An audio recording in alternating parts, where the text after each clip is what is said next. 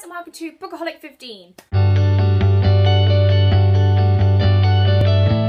So today's video, guys, is going to be a reorganization of my bookcases because it's a new year and it's got a bit crazy. I need to sort my books out, reorganize them and everything, and I feel like this is like a yearly thing that I do. Last year I did a similar thing. I did a reorganization again, so I'm going to just video me reorganizing this shelves and my other shelves, and I mean, they may not be dramatically different, but they will be a lot neater and nicer, and I kind of just want to make sure that it's all nice and, you know, clean for the new year because I want my background to look really nice and I want my bookcases to look good as well.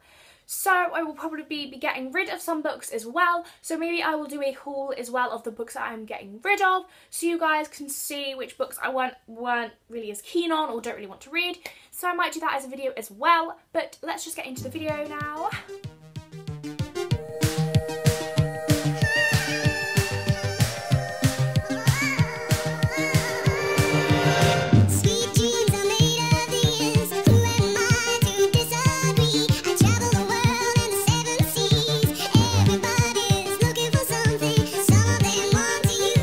I could write you a song to make you fall in love, I would already have you up under my arm. I used up all of my tricks, I hope that you like this, but you probably won't. You think you're cooler than me. You got designer shades just to hide your face, and you wear them around like you're cooler than me. And you never say hey or remember my name, and it's probably cause you think you're cooler than me.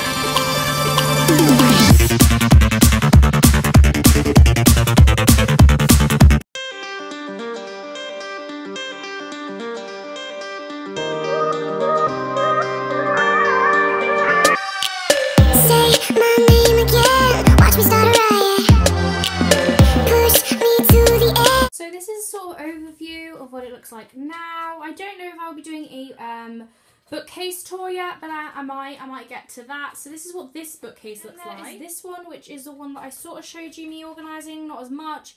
And I organised it by putting some paranormal books here, going into crime and thriller books, going into random manga books, and just random books that didn't really fit into a category. So that's what I did with this one. I forgot to mention what I did on the other one. I did fantasy books,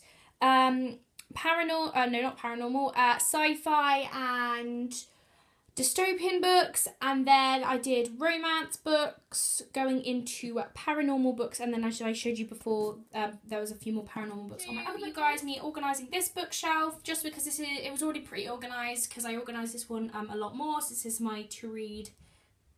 Sorry guys, I look a bit like a bit messy, a bit of a mess right now. That is because this took forever to actually do, because I thought I knew what I wanted to do, and then I ended up changing it, and it was really hard to make sure that everything was in its place. And I had 4 bookcases to organise, so it took quite a long time. I actually have a lot of books I'm getting rid of, so I might do a haul on which books I'm getting rid of.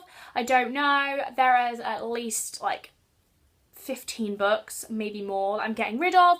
A lot of these books have just been piling up, or I've just moved them from my bookcases and just left them, just because they're either books that I did read and enjoy and I feel like I don't really want to keep, I'm not going to reread it, or I just don't really particularly remember the book very well, or I didn't like it, or I didn't ever get reading it because I tried to read it and didn't like it. So these are just books that just aren't really as important as the ones I've got.